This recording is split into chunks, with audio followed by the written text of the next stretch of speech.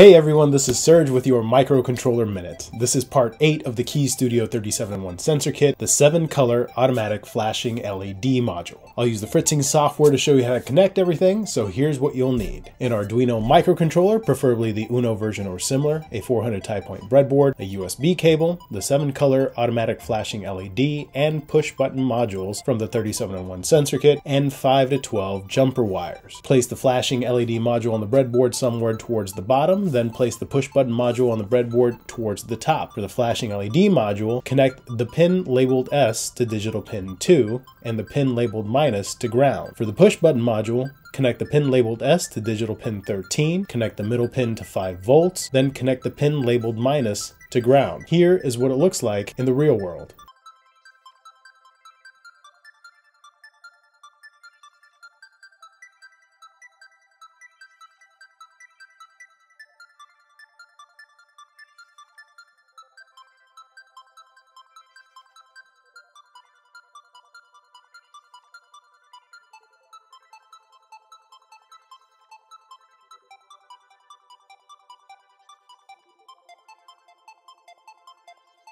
Grab the USB cable, connect it to the Arduino, and then connect to your computer. We'll use the Arduino IDE software for programming the Arduino UNO. Open the IDE, go to Tools, then Boards, then Arduino AVR boards, then select the Arduino UNO. Then go to Tools again, then Port, then select the serial port where your Arduino is connected. Upload the following 18 lines of code. Open the serial monitor and enable auto scroll and show timestamp. Also, make sure both NL and CR and 9600 baud options are selected from the drop-down menus. The serial monitor will let you know the state of the button press. It should change between 1 and 0. When you press the push button module, the flashing LED module will continue to flash until you let go of the button. The full sequence of flashing colors and patterns lasts about 14 seconds. Try modifying the code. Change the if statement condition to look for 1 for button status and see what happens.